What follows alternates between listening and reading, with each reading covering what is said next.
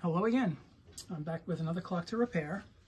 I found this one at a flea market and I thought it was rather unusual. It's a pharmacy clock.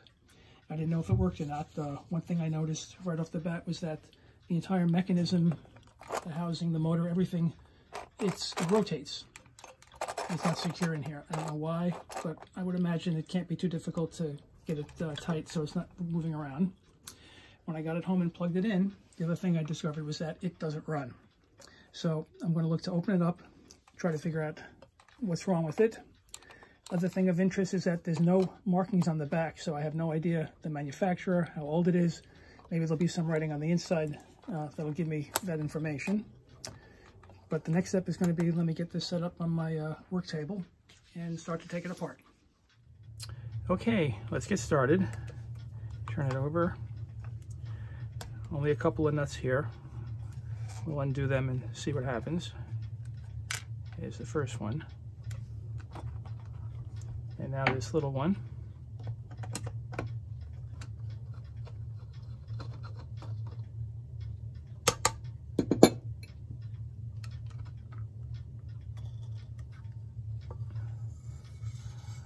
Okay.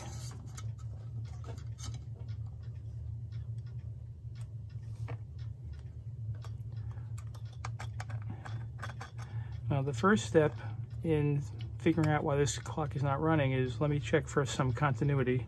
I have to get my ohm meter for that. Let's flip it on.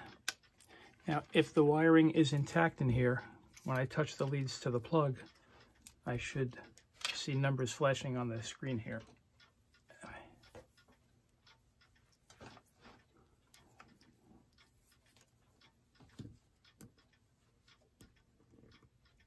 And I'm not getting any readings. Oh, there we go.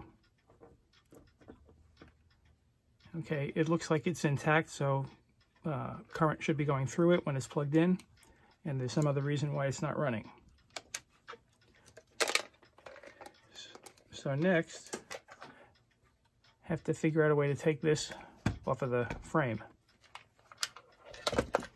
And what I'm seeing here, I see some metal tabs bent around the edge. Let me undo those, and I believe that the whole dial should just come out. I've bent away 2 of the 3. Let me do the third one.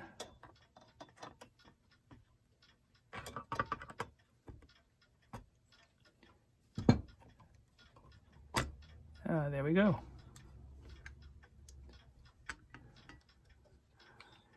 Okay, the next step, I'm going to remove the hands from the face just to prevent any risk of damaging them. They look like friction grip. I should be able to just pry them off.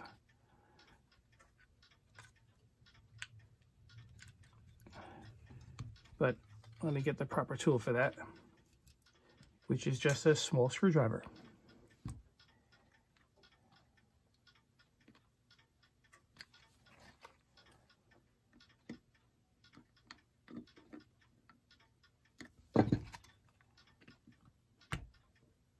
Okay.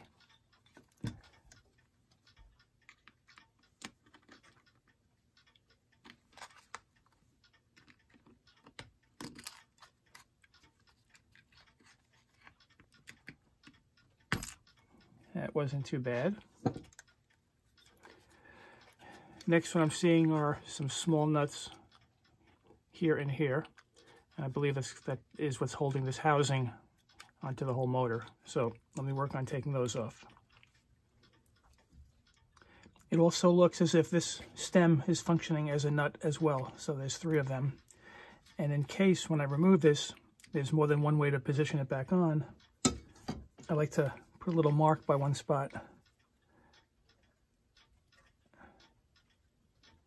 That way there's no mistake in lining things up. All right. Take this off.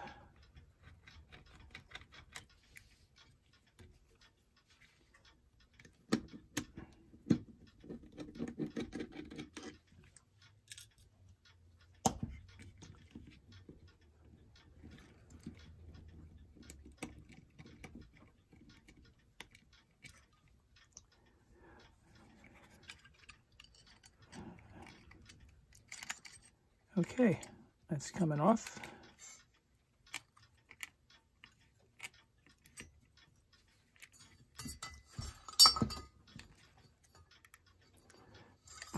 Now, if you can see all the gears that are in here, I don't want to lift this whole thing off because it might cause them all to fall out of position.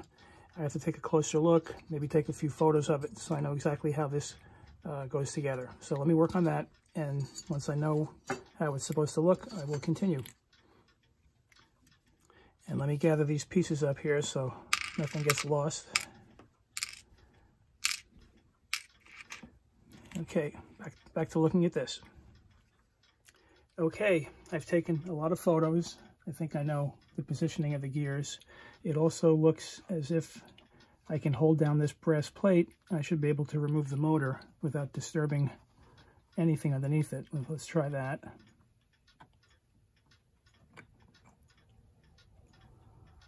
Okay, this plate looks like it's going to lift right up from over the gears. So let me take a closer look at that before trying to do it. I don't want to have things fall apart, and then I'll be able to check more closely to see why this motor's not working. So let me take another look. I think I can slip this off. The set knob here I should be able to remove.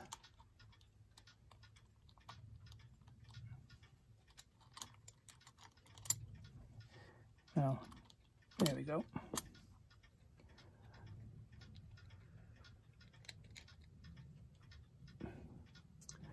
And there you have it. I'll take a couple of more photos of this arrangement. But before I do that, I'm going to plug this back in and try to figure out why it's not running. It's plugged in. Let me turn it on.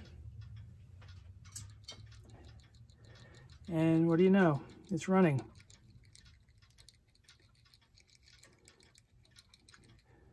So perhaps all my jostling around with it freed something up. It looks like a sealed motor, so I can't really take it apart, but I'll try to figure out a way to get some oil in here to lubricate it a little bit. And in the meantime, I'm going to proceed with removing all of these gears and cleaning everything up, and then just looking to reassemble it. So let me get to work on that.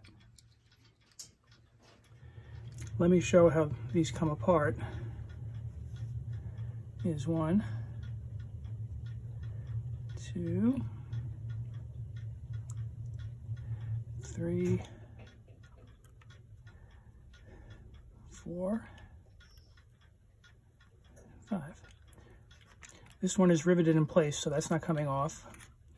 And the other thing I'm noticing is that the face of the dial seems to be glued to this plate, so I can't remove that either. If I could, I'd look to thoroughly clean this plate. I'll just end up probably putting a little bit of oil around the edges of it. The rest of the gears, though, I can ultrasonic them and get them nice and clean. And I'll take a closer look at the motor, figure out where I can apply some oil. Once I have all that figured out and cleaned up, I will continue. I've cleaned and lubricated all the gears and the plates, and the best way to do that is you want to use a very fine synthetic clock oil. And even 1 drop of it is too much. The best way to do it is get a little oil well, put in a couple of drops, and using what's known as an oil pen, it picks up a tiny amount of oil, and you only have to touch it to the top of the pivot on the gear. Very, very little bit on either end. And I've done that to all these gears, and now I'm going to look to reassemble it. We'll see how that goes. That's starting with this one.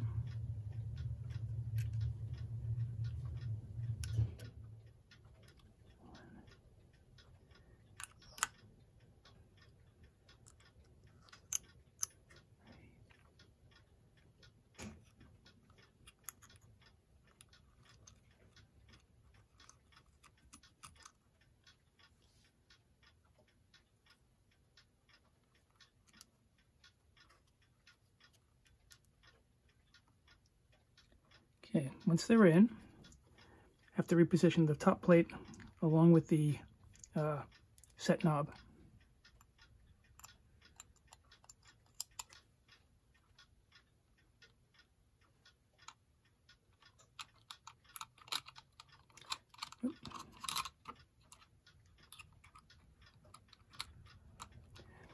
What I have to do next is lift it up and sort of tease in the pivots of all the gears properly into the little holes, the bushings they're sometimes called. That'll take a few minutes, so let me work on that, and once it's all reassembled, we'll continue. I've got the plate seated back on. Everything is lined up in the proper position, and you can see when I turn the set knob, you can see the gears turning in here.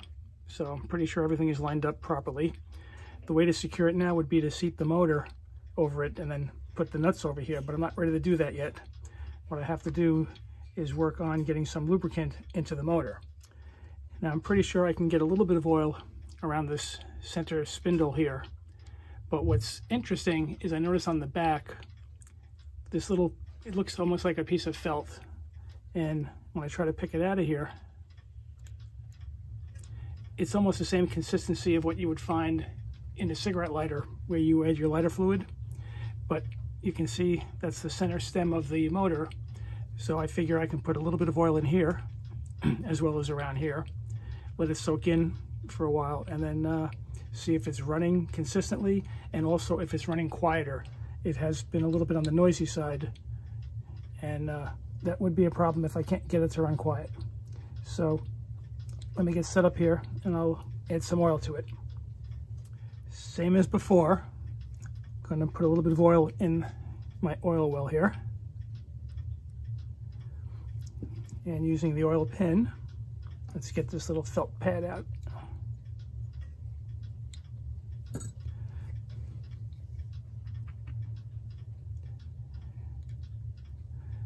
Just placing some oil around the spindle.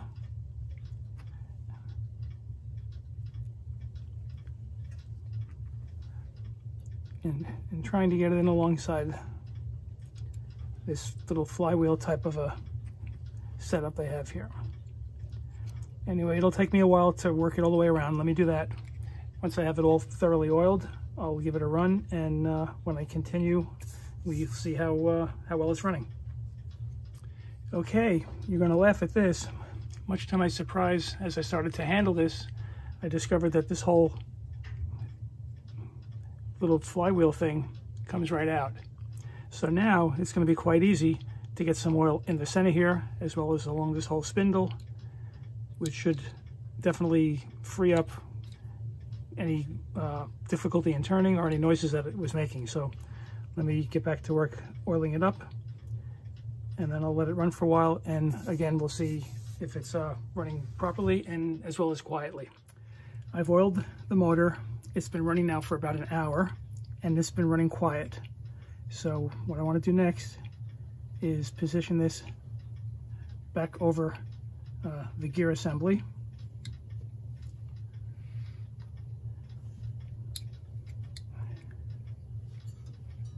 Let's see if I can get this on. Okay. Next I have to place the housing back over it and then secure it with the nuts.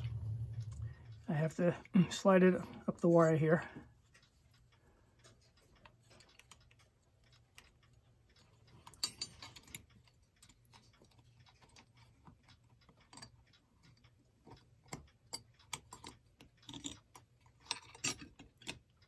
Okay. Next I'm going to secure it with a couple of nuts here and the long stem, which went over here. Once I have the three of them on, then we'll continue. The housing is secured with the two nuts and the little stem. Now I have to slip the back of the case over it.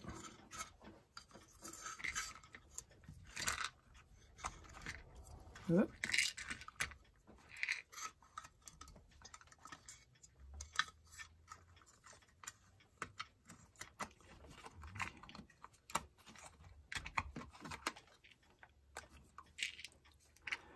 Very good.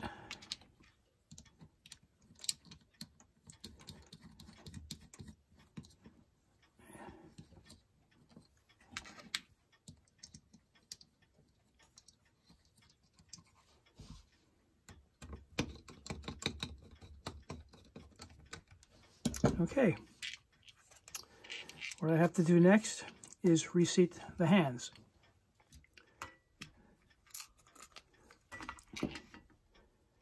And we start with the hour hand. Put it on pointing at 12.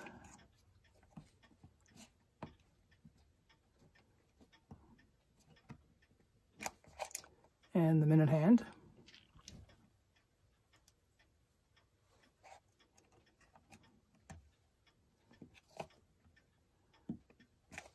And the second hand.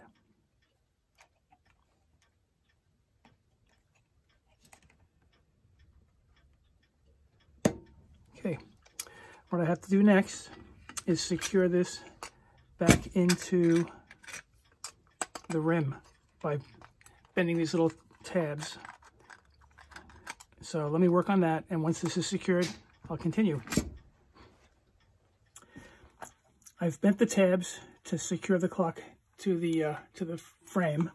The only problem I still have is that it still rotates. So what I've decided to do is, with a couple of pieces of Gorilla Tape, which is very strong, I'm just going to secure it on the sides here. Let's give that a try.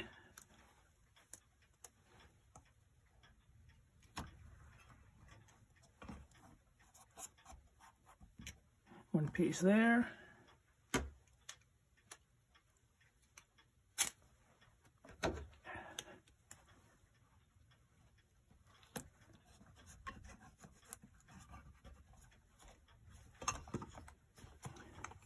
Okay, that's not going anywhere. Let me get this set up, plug it back in, and we'll see if it's running. And by the way, I can mention that there was no writing on the inside at all. I still have no idea who manufactured this clock, how old it is, but let's see if it works. Before I plug it in to give it a final test, I decided to try to look up this clock to see if I could find it. And I searched for pharmacy clocks and found this clock. I found it on eBay as well as WorthPoint and a few other sites. And it turns out it's a Richard A. Klein brass pharmacy clock with alchemy symbols. It's from the 1960s. And Richard A. Klein was an individual who was into clockmaking. He made knives. He did woodworking, amongst other things. And he died at the age of 84 in 2021. So a bit of history on it, which is good to know. Let me, I have it plugged in. Let me turn it on. And it's running. And I'm happy to say it's running quietly. So there you go. It's a Richard A. Klein pharmacy clock from the 1960s. Hope you enjoyed the video. That pretty much wraps things up. Bye for now.